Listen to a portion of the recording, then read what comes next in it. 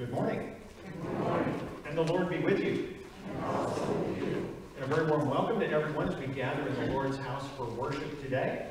Today is a special day here at St. Paul. We're going to be welcoming some new members into the congregation right after the sermon. So we'll ask them to stand at that point, and they will become members. We have a reception after church for anyone who would like to stay for that. We understand some people aren't completely comfortable with that yet, and that's fine. But if you are, we certainly invite you to come and share with us for a little bit of fellowship. We do have a voters meeting next Sunday right after worship for the purpose of elections. So all of our voting members, including the new members coming in today, are certainly encouraged to stay and vote next week. If there's other business that needs to come to the floor, that can be brought up as well. And then our Bible studies continue this week also. Anything we need to share today? If not, as we move into worship, today is the 7th Sunday after Easter. That is the last of our Easter Sundays. Next week will be Pentecost. This past Thursday was Ascension Day. So that means we're in that kind of time of wonder, if you will, for the apostles, the disciples who were following Jesus. They've seen him ascend into heaven. They've been told to wait for something that's coming, the Comforter. But they didn't exactly know what to expect at this point. But nonetheless, we're reassured in our faith that Jesus Christ, our ascended Lord, is the foundation of our faith, and our hope is in him. With that thought in mind, let's stand and sing our opening hymn.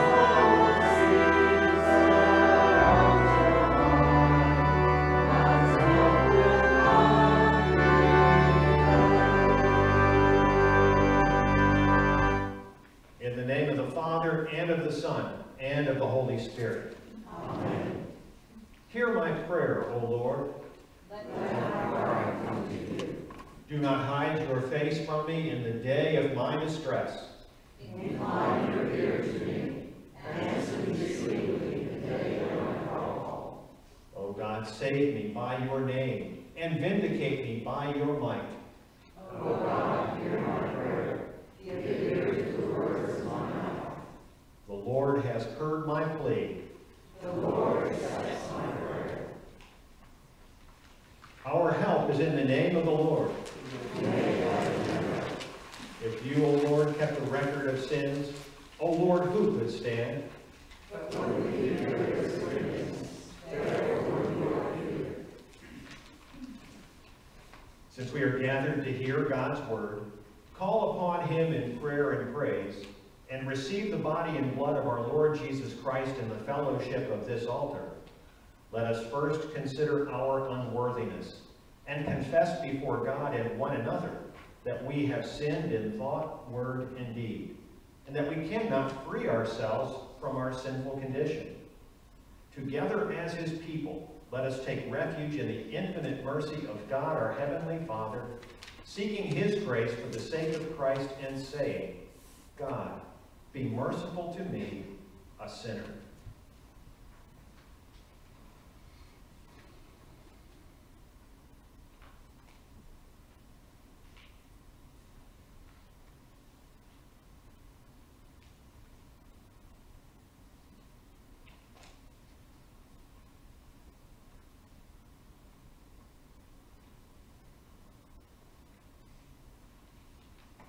O Almighty God, merciful Father, I, a poor miserable sinner, confess unto you all my sins and iniquities, with which I have ever offended you, and justly deserve your temporal and eternal punishment. But I am heartily sorry for them, and sincerely repent of them, and I pray you your boundless mercy, and for the sake of the holy, innocent, bitter sufferings and death of your beloved Son, Jesus Christ, to be gracious and merciful to me, a poor sinful being. Almighty God, in his mercy, has given his Son to die for you, and for his sake forgives you all your sins. As a called and ordained servant of Christ, and by his authority, I therefore forgive you all your sins, in the name of the Father, and of the Son, and of the Holy Spirit. Amen. May he who began this good work within you bring it to completion on the day of our Lord Jesus Christ. Amen. O Lord, have mercy. O Christ, have mercy. O Lord, have mercy.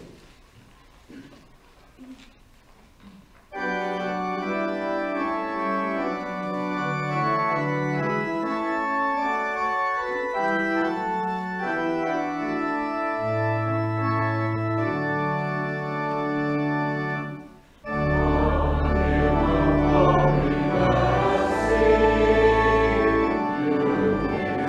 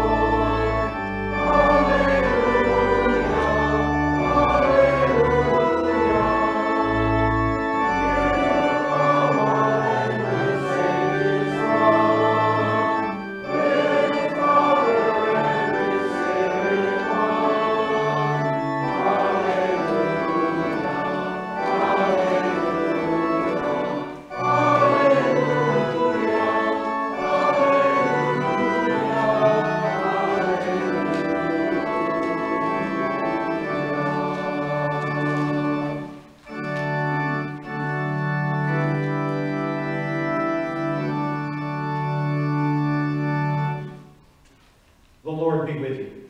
And also with you. Let us pray. O King of glory, Lord of hosts, uplifted in triumph far above all heavens, leave us not without consolation, but send us the Spirit of truth, whom you promised from the Father. For you live and reign with him in the Holy Spirit, one God, now and forever. Amen.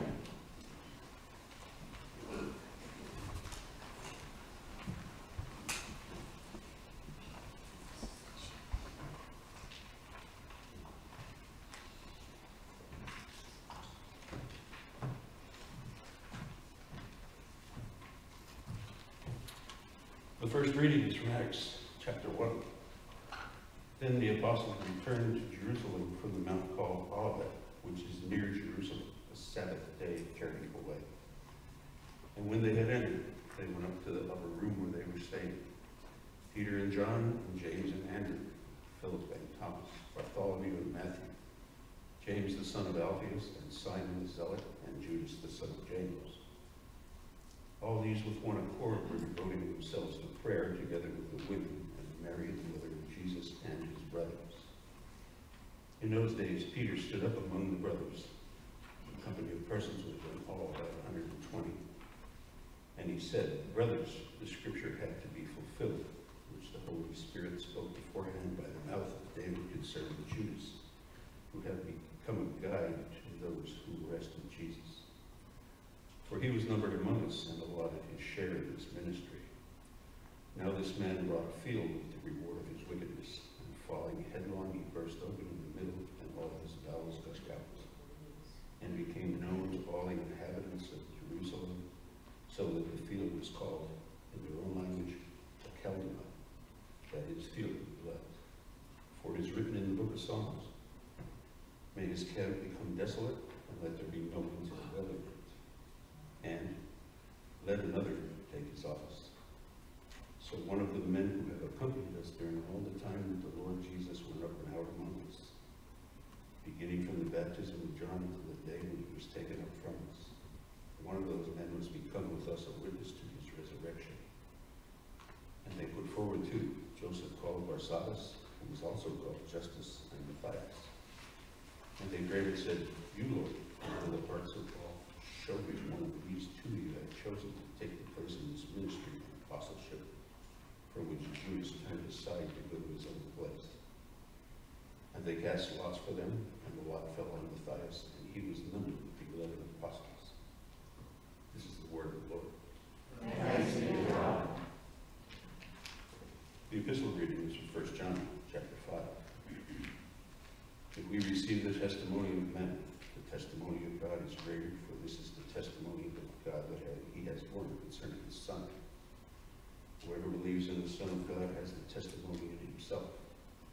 Whoever does not believe God has made him a liar, because he has not believed the testimony that God has borne concerning his Son. And this is the testimony, that God gave us eternal life, and that this life is in his Son. Whoever the Son has life, whoever has the Son has life. Whoever does not have the Son of God does not have life. I write these things to you who believe in the name of the Son of God, that you may know you have eternal life. And this is the confidence that we have toward him, that if we ask anything according to his will, he hears us. And if we know that he hears us in whatever we ask, then we know that we have the request that we have asked of him. This is the word of the Lord. Thanks be to God.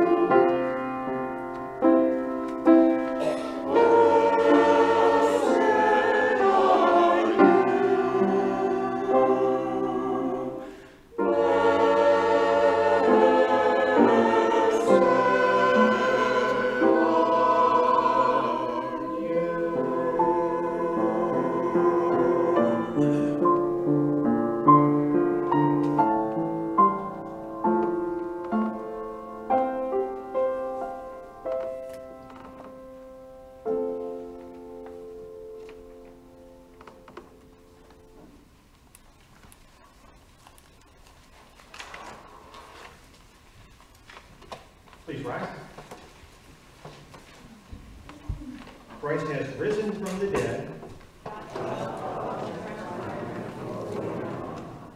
He has given him dominion over the works of his hands. He has put all things under his feet.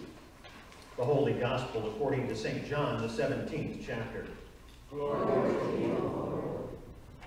Jesus said, Holy Father, keep them in your name, which you have given me, that they may be one, even as we are one. While I was with them, I kept them in your name, which you have given me. I have guarded them, and not one of them has been lost, except the son of destruction, that the scripture might be fulfilled. But now I am coming to you, and these things I speak in the world, that they may have my joy fulfilled in themselves.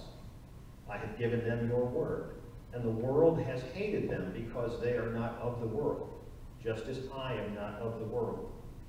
I do not ask that you take them out of the world, that you keep them from the evil one.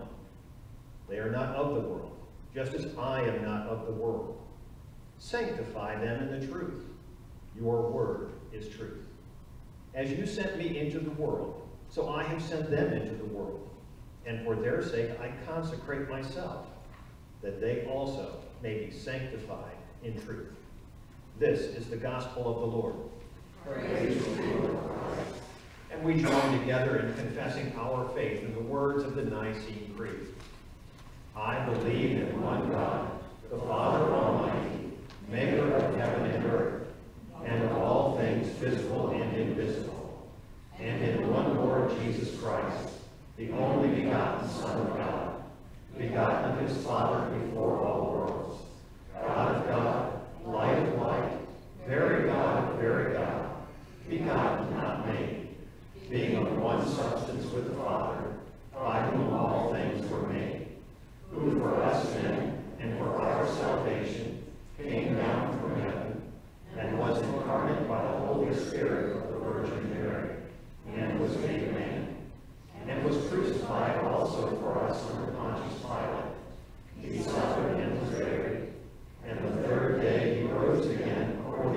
Scriptures, and ascended into heaven, and sits at the right hand of the Father.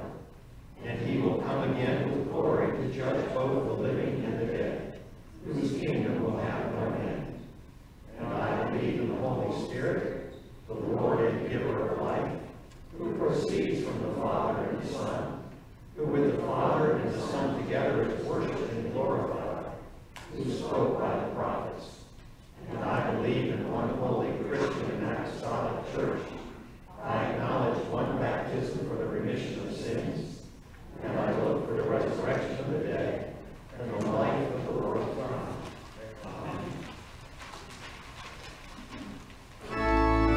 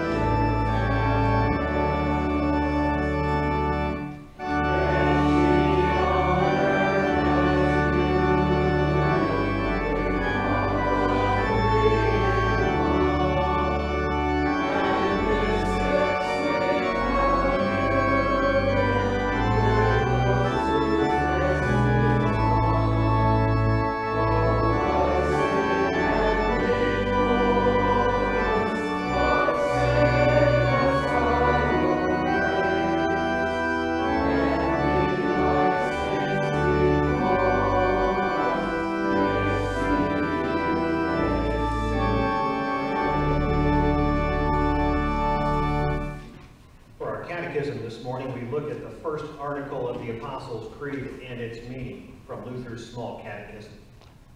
We are reminded by Scripture that our Heavenly Father hears the prayers of his people.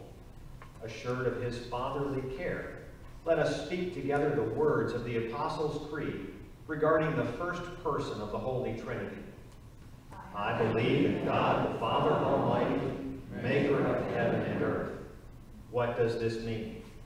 I believe that God has made me and all creatures, that he has given me my body and soul, eyes, ears, and all my members, reason and all my senses, and still takes care of them. He also gives me clothing and shoes, food and drink, house and home, wife and children, land, animals, and all I have. He richly and daily provides me with all that I need to support this body and life. He defends me against all danger and guards and protects me from all evil. All this he does only out of fatherly divine goodness and mercy, without any merit or worthiness in me. For all this, it is my duty to thank and praise, serve and obey him. This is most certainly true. Brothers and sisters in Christ, grace, mercy, and peace be to you from God the Father and from our Lord and Savior, Jesus Christ. Amen. The text for this morning's message is from our epistle reading from 1 John chapter 5, and I share with you these words. This is the testimony, that God gave us eternal life, and this life is in his Son. Whoever has the Son has life. Whoever does not have the Son of God does not have life. He makes it very simple for us, doesn't he, as he opens up what the faith really is centered in. The faith that we have is centered in Jesus Christ, our risen Lord, and only in him. It isn't in some other place. It isn't to be found elsewhere in this world. It is in Christ, and it is in Christ alone. As you hear the text and live in our world, a lot of things probably swirl through your mind at different times. After 15 or 16 months, our pastors were going to have their very first in-person pastors meeting for our Richmond circuit this week. And Wednesday afternoon at 5:30, we received an email that said, we're going to meet by Zoom again this week because some of the pastors couldn't get gas. Any of you sit in gas lines this week and enjoy that? We have one of the pastors was coming up from Williamsburg. He said he sat for an hour and a half to fill his tank up, and he had a couple other places he had to go for church business, so he wasn't going to be at the meeting. Others were having trouble finding gas, and the whole thing was messed up once again. And that kind of brings us back to thinking a little bit about what was life like back in the days when John was writing. What was life like back when Jesus was in the world in his public ministry? How did people feel about Rome? Ever wonder about that? Well, we know as far as the Jews were concerned, they hated Rome.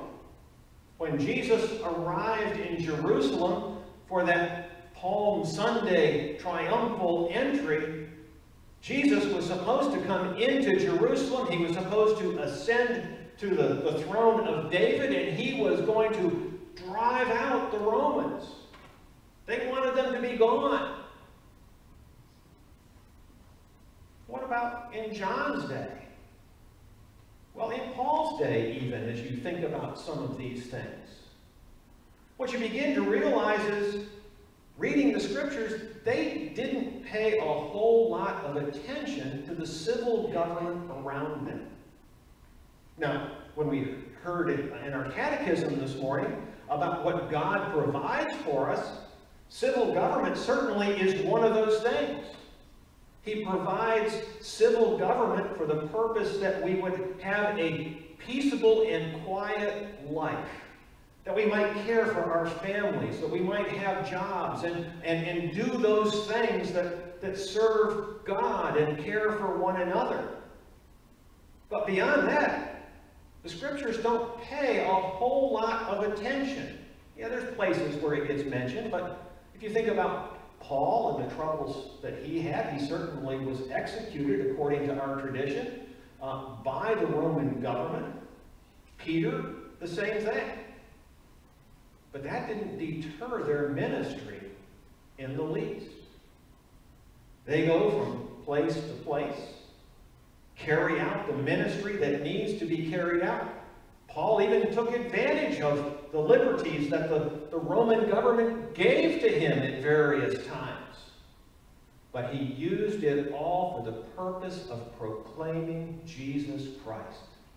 In 1 Corinthians chapter 1, Paul makes it absolutely clear. We preach Christ crucified. And that is the very heart of our faith. And that is why God has placed us here in the first place. Why he has brought us together as a church family in order that we can hear about Christ crucified for our sins, who has risen again as the firstborn of many who are going to rise from the dead. That is our hope and expectation in Jesus Christ our Lord. With him as the center of our faith, you might think about those very early Christians, when there was some persecution that went on different places at different times. You heard about how they would make that sign of the fish. You see that sometimes on cars of Christians and other places. Because they had that acronym, ichthus, ichthyology, the study of fish and things like that. The Greek word for fish was ichthus. And they used the letters from that to stand for Jesus Christ, God's Son, Savior. That was the heart of the faith. That was a creedal statement that they would make in their day. Jesus Christ, God's Son, Savior. The world swirls around us. Leaders come and leaders go. Nations come and nations go. Problems come. COVID, gasoline, inflation, you name it. And as a pastor once told me, if you think you've seen the worst of problems, just wait a little while. It'll get worse. He was talking about nuclear bombings and the end of the world coming with a nuclear holocaust, and then the fact that we had these terrible munitions. We'll find something better. Don't worry. It will happen. But he also said, don't worry. Because you know who you belong to. See, that's the world that we live in. That's the world that our parents and grandparents and all who came before us lived in. A world that is filled with problems. And also, as our catechism reminds us, a world that is filled with blessings. Blessings from God. Look at your brothers and sisters around you. The new members that are coming into our congregation that God has led to be with us today. Blessings that we can't even begin to fully imagine and understand. But God has placed us here at this point in time. He has brought us together in a world that's filled with problems and troubles and difficulties. And he has said, you're my people. He made us to be that in the waters of holy baptism as he brought us into his kingdom. He sustains us with his word and with his sacrament as we gather around his altar, as we have our private devotions at home. We're assured in our gospel reading that he hears our prayers as we offer them up. And he does all of that out of divine love, out of the goodness of his divine heart. He does all of that for us. And he holds us close to him. See, in a world that is filled with troubles and difficulties, we're often led to realize we need something. I think that's what God maybe was doing through this last COVID that we've been through all the different things that we hear from medical professionals and officials, and who knows, different people listening to different things, and it gets confusing, to say the very least. Where is the truth? And we're led back to that in our scriptures today. Your word is truth.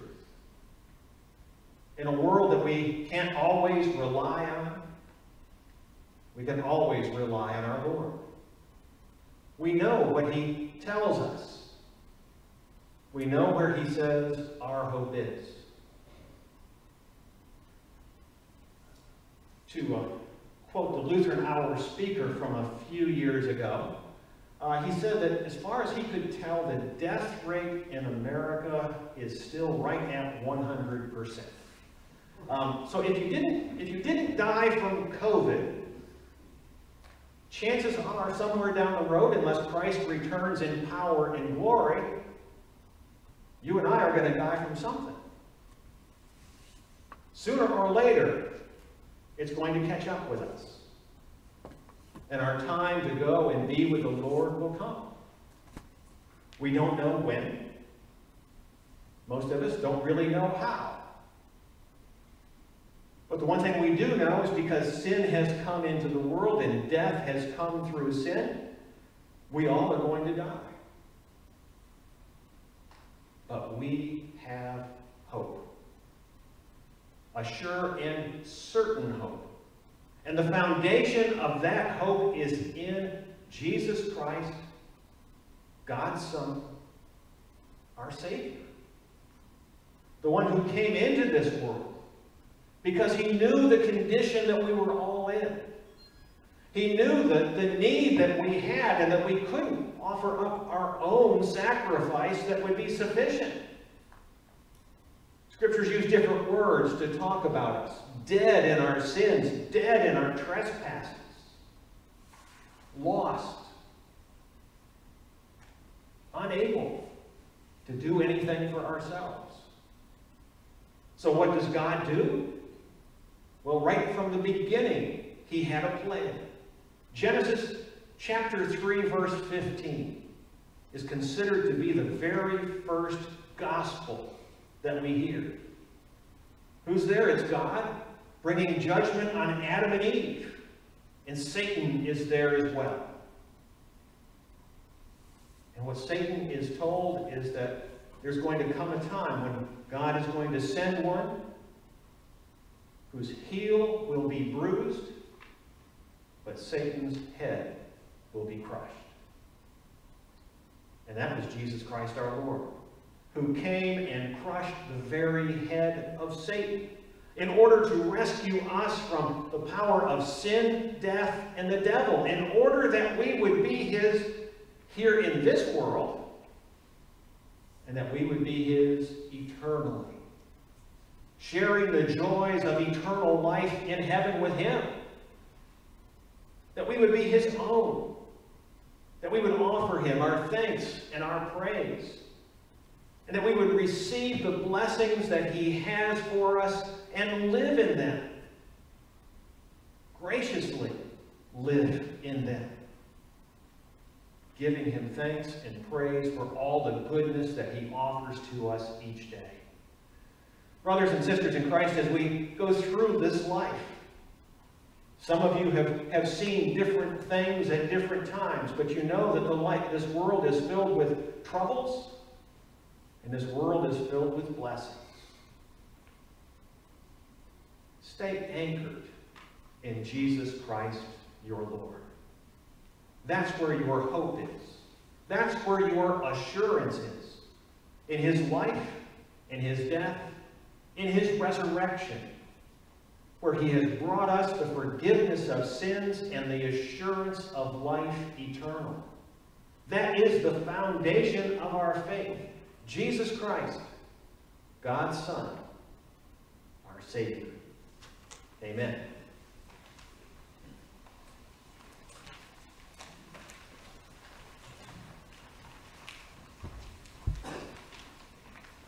At this time, I would invite our new members to simply stand in your seats.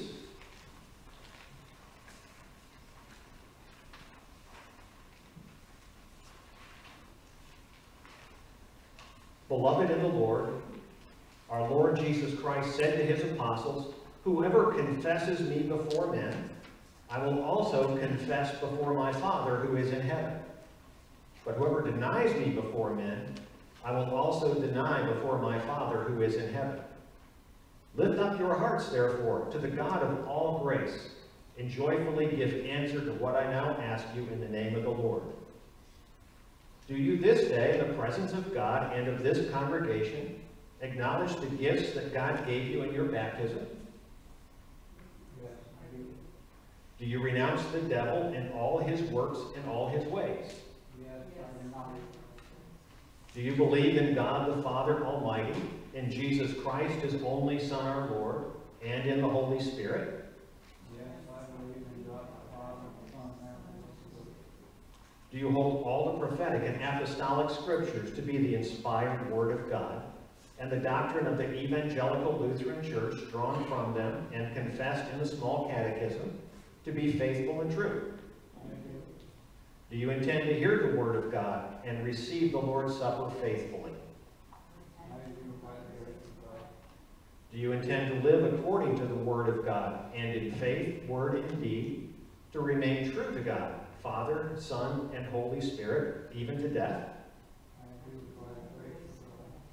Do you intend to continue steadfast in this confession and church, and to suffer all, even death, rather than fall away from it? I do by the grace of God. Do you desire to become a member of this congregation? I do. Will you support the work our gracious Lord has given this congregation with your prayers and the gifts God has given you? I do with the help of God. Upon this, your confession, I acknowledge publicly that you are members of the Evangelical Lutheran Church and of this congregation. Receive the Lord's Supper and participate with us in all the blessings of salvation that our Lord has given to his church. In the name of the Father, and of the Son, and of the Holy Spirit. Amen. Let us pray. Lord God, Heavenly Father, we thank and praise you for your great goodness in bringing these, your sons and daughters, to the knowledge of your Son, our Savior Jesus Christ, and enabling them both with a heart to believe and with a mouth to confess his saving name. Grant that by your word and spirit they may continue steadfast in the one true faith, in the fellowship of this congregation, as together we await the day when all who have fought the good fight of faith shall receive the crown of righteousness. Through Jesus Christ, your Son, our Lord, who lives and reigns with you and the Holy Spirit, one God, now and forever. Amen. And the grace of our Lord Jesus Christ be with you. And please just remain standing for a moment. We welcome into the congregation today Grace Gulick. She's coming in from First English Lutheran Church in Richmond. And we receive Tom and Yvonne Carter. They're a little further away, joining us from Fort Myers, Florida, Bethlehem Lutheran Church down there. Welcome to this area. And we also welcome Jim and Donna, is it Volkel? And you're joining from the Way Lutheran Church up in Fredericksburg. So welcome. It's good to have all of you with us today.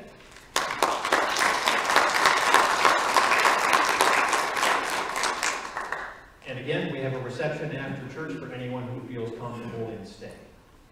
You may be seated.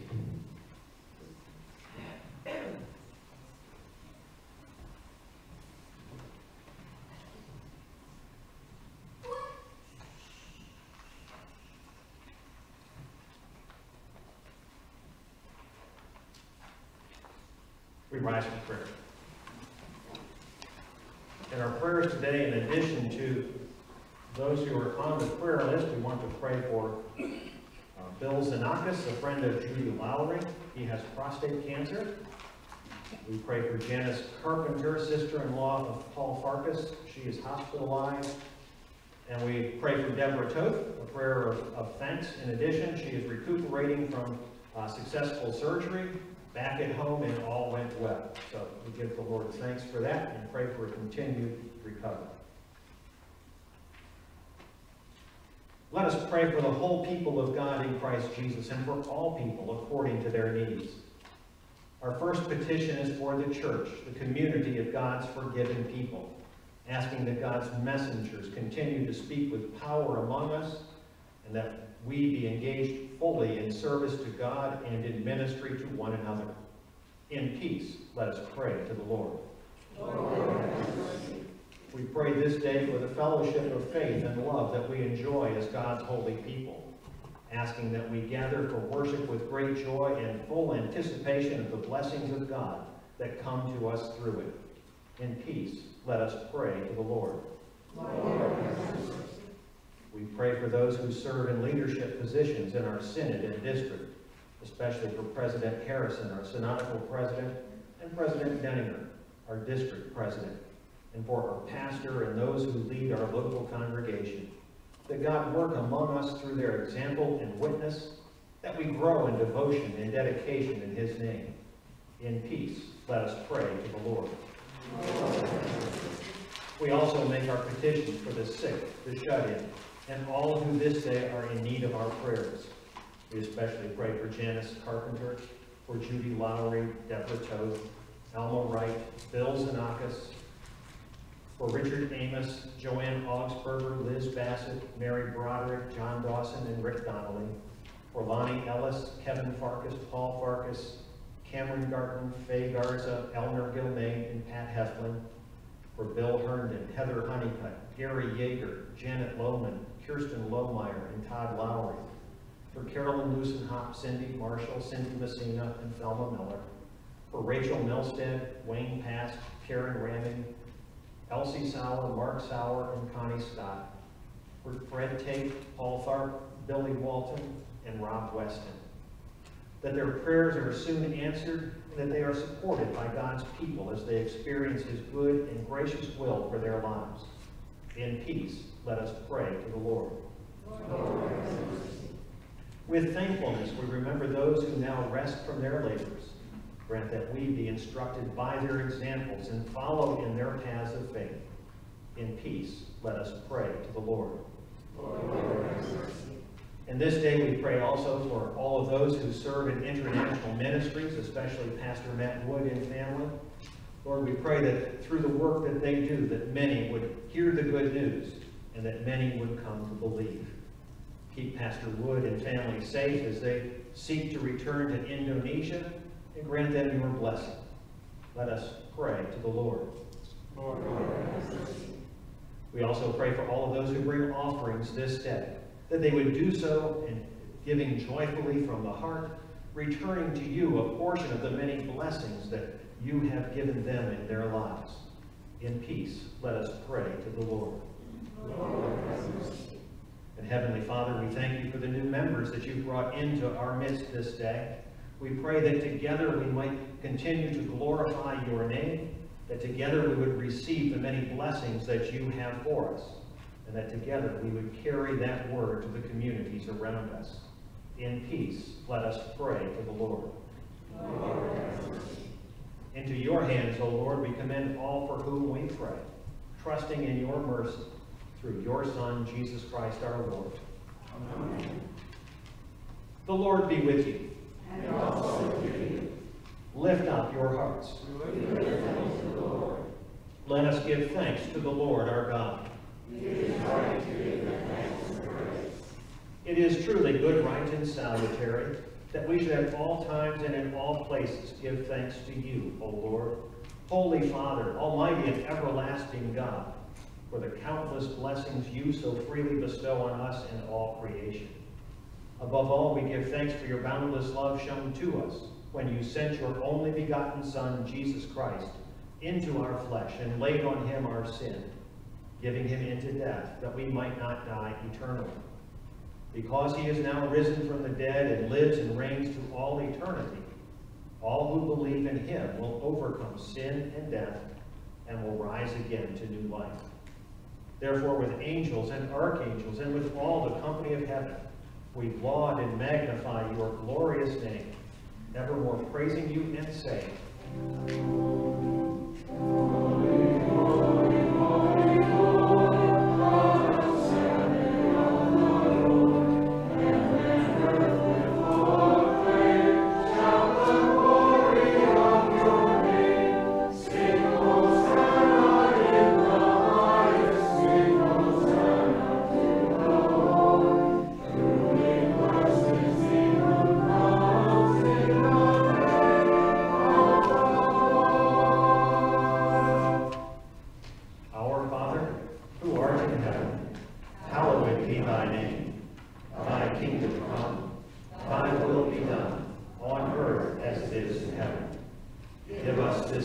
our daily bread, and forgive us our trespasses, as we forgive those who trespass against us. And lead us not into temptation, but deliver us from evil. For thine is the kingdom, and the power, and the glory, forever and ever. Amen. Our Lord Jesus Christ, on the night when he was betrayed, took bread, and when he had given thanks, he gave it to his disciples, saying, "Take and eat. This is my body, which is given for you. Do this in remembrance of me." In the same way also, he took the cup after supper, and when he had given thanks, he gave it to his disciples, saying, "Take and drink of it, all of you. This cup is my blood of the New Testament, which has been poured out for you for the forgiveness of all of your sin. Do this as oft as you drink of it in remembrance of me." The peace of the Lord be with you always. Amen.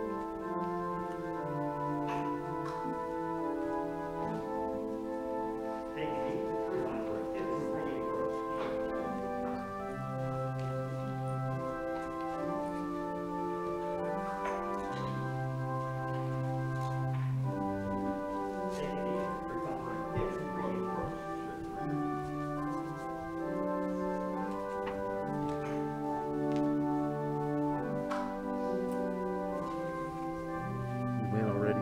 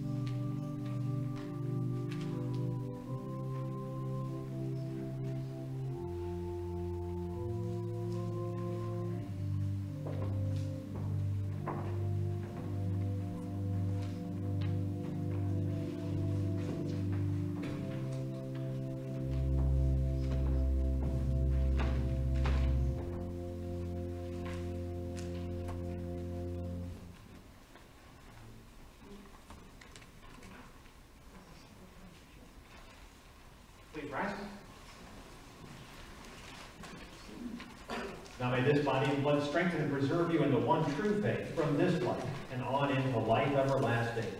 Depart in peace. Serve the Lord. Amen.